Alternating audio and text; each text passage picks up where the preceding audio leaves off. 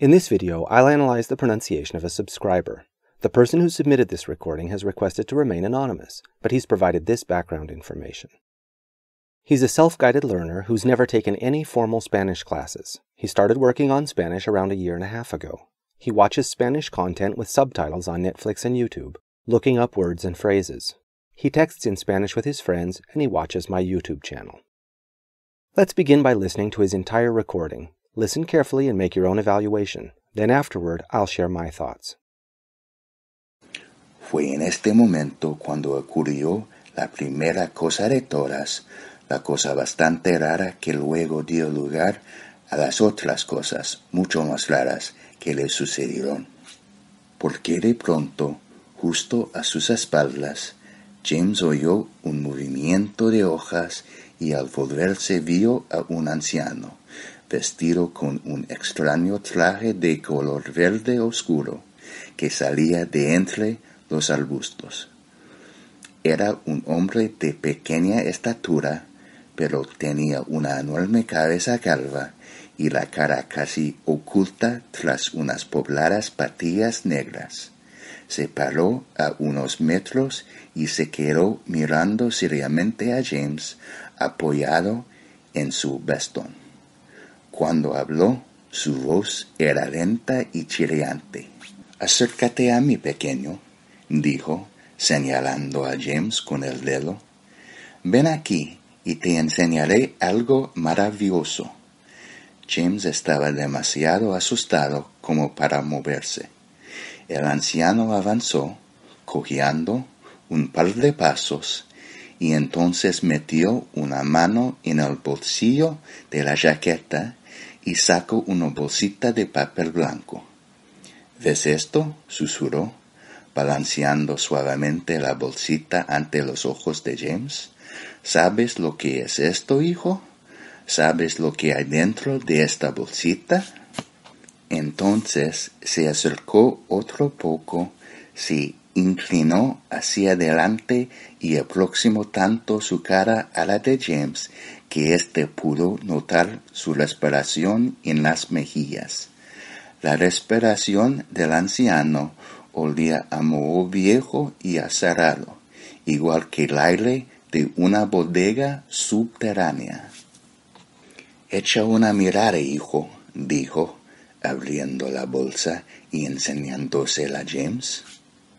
En su interior, James vio un montón de cositas verdes que parecían piedrecitas o cristales del tamaño de un grano de arroz. Eran increíblemente hermosas y tenían un extraño brillo, una especie de cualidad luminosa que las hacía destellar y relucir de una forma maravillosa. «Escúchalas», susurró el anciano, «escucha cómo se mueven». James miró en el interior de la bolsa y pudo comprobar que se notaba un débil murmullo, y también notó que aquellas miles de cositas verdes se movían muy lentamente, subiéndose unas encima de otras como si estuvieran vivas. «Hay más poder y magia en estas cositas de aquí que en todo el resto del mundo», dijo el anciano con voz suave. Pero, ¿qué son?», murmuró James, encontrando por fin su voz. «¿De dónde vienen?». «Ajá», susurró el anciano, «ni te lo imaginas». Se agachó un poco más y acercó la cara a la de James, tanto que su nariz rozaba la frente de éste. De pronto dio un salto hacia atrás y empezó a blandir su bastón por encima de la cabeza. «Lenguas de cocodrilo», gritó. 1000 largas y viscosas lenguas de cocodrilo cosidas en el cráneo de una bruja muerta, durante 20 días y 20 noches, con los ojos de un lagarto.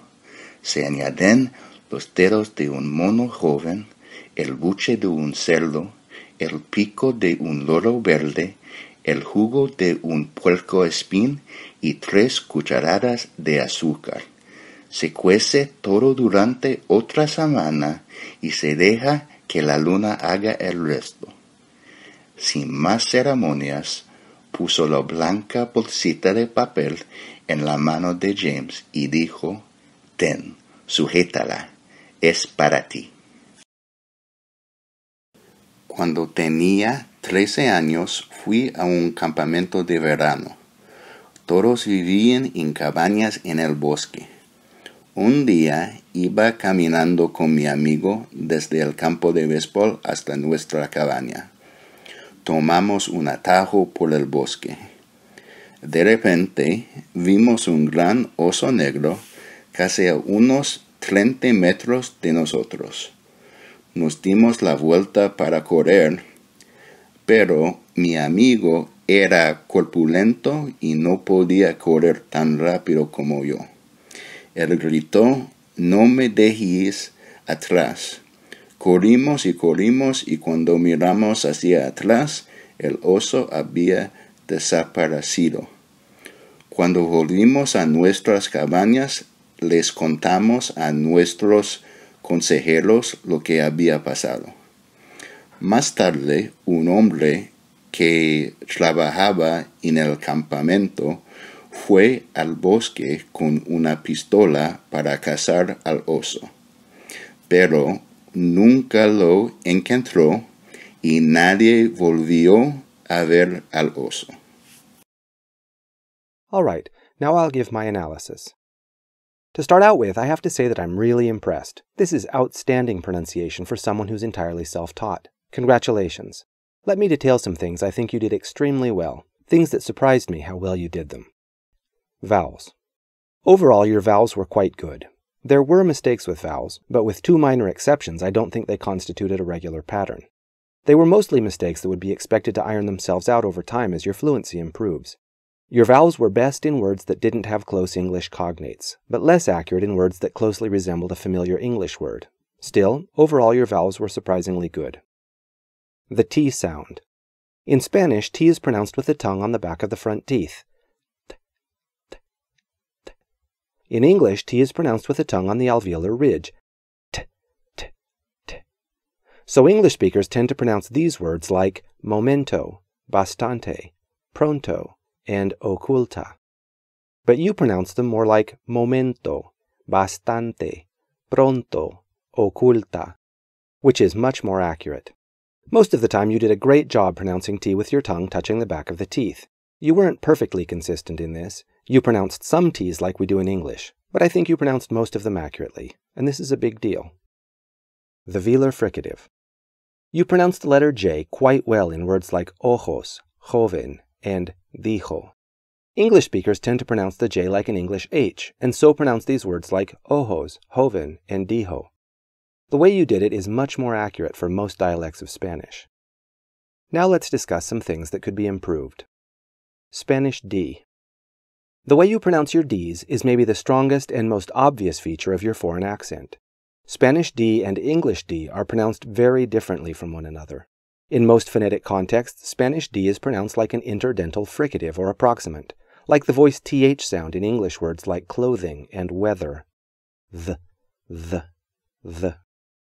In very limited contexts, Spanish D is pronounced as a dental stop. The. Spanish D is never pronounced with the tongue on the alveolar ridge as it is in English, and it's never pronounced as an alveolar tap, like in the English words yada, coda, gaudy, and adding. You pronounced virtually all of your Ds the English way, so words like these that should be pronounced todas, vestido, bodega, and poder, you pronounced more like todas, vestido, bodega, and poder. This mispronunciation is a pretty big deal, because Spanish has a sound very similar to the English alveolar tap, but Spanish assigns that sound to the letter R between vowels. So when you say todas, vestido, bodega, and poder, with an English D, to a Spanish ear it sounds a lot like todas, vestido, bodega, and poder. which to a Spanish speaker unaccustomed to English accents might create difficulties in understanding. Trilled R. At this stage in your progress, you don't seem able to pronounce trilled R. In most places, you pronounce trilled R something like a simple tapped R, and in other places, you pronounced it like an English R. This is very understandable. Of all the sounds in the Spanish language, this is the one that's most different from any English sound, and English speakers sometimes take a while to learn it. Tapped R. You also seem to have difficulty articulating simple tapped R in words like otras, traje, entre, and hombre, and even pero, paró, and miró. The way you attempt to pronounce this sound makes it fairly obvious that you don't understand what sound you're supposed to be making here. It isn't that your mouth is incapable of producing the sound. I know your mouth is capable of producing the sound because we have nearly exactly this same sound in English. We just associate it with a different letter. Your problem, and I'm pretty much 100% sure of this, is that you think that simple tapped R is one sound, when in reality it's a different sound. Double L and Y. In almost all dialects of Spanish, double L and Y are normally pronounced as some kind of fricative or approximant consonant, either zh or y or something similar. Native English speakers have a tendency to pronounce them like the English letter Y, or even like yod at the beginning of a diphthong. So in most Spanish dialects, these words are pronounced something like oyó, patillas, maravilloso, and aquellas, or even oyó, patillas, maravilloso, and aquellas, while English speakers tend to pronounce them more like oyó, patillas, maravilloso, and aquellas. In your sample, you pronounced most of your double L's and Y's very vowel-like, and in some words you left double L silent. In other words, you didn't pronounce it at all. Spanish V. In Spanish, the letter V is pronounced exactly the same as the letter B, so these words would be pronounced like movimiento, volverse, avanzó, y mueven. Of course, English speakers see the written letter V and they want to pronounce it the way we do in English. Movimiento, volverse, avanzó, and mueven. In this recording, you pretty consistently pronounced Spanish V like English V.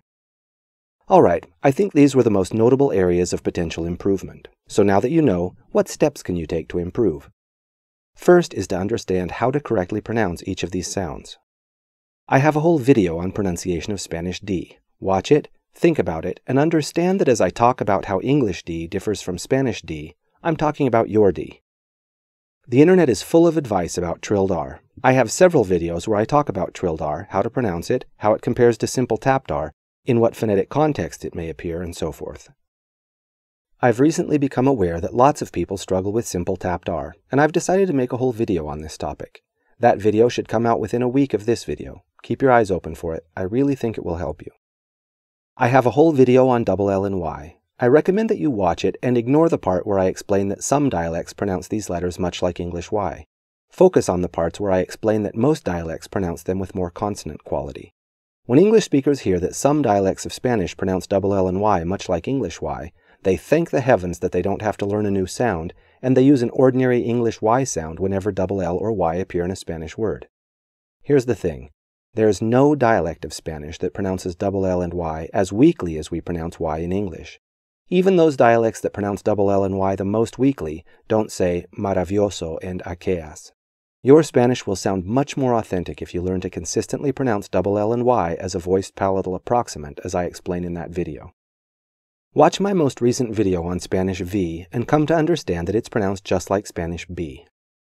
And the second step is to practice and drill these sounds. You can print up lists of words with difficult sounds and just practice saying them. One of the best things you can do is read aloud. Buy the Spanish translation of a book like James and the Giant Peach and read the whole thing to yourself out loud, practicing all of the things we've talked about here. You can also record yourself reading aloud and analyze your own pronunciation, listening for the things I've talked about in this video. Alright, now I'm going to estimate a numerical score for your pronunciation based on the scale that I've discussed in previous videos. People who participate in this project can elect not to receive a numerical estimate, but you've asked for one, so I'll go ahead and do that now. Okay. First of all, this definitely doesn't apply to you, because you pronounce some sounds with accurate Spanish phonetics. But this doesn't apply to you, because at this stage of your progress, you don't yet organize your sounds according to Spanish rules of phonology. I think this description actually fits your pronunciation pretty well. Articulates some Spanish sounds correctly, does not use correct Spanish phonology. Now this might not be quite generous enough, because while there are several important basic Spanish sounds you do not yet pronounce accurately, there are actually many Spanish sounds you do pronounce accurately.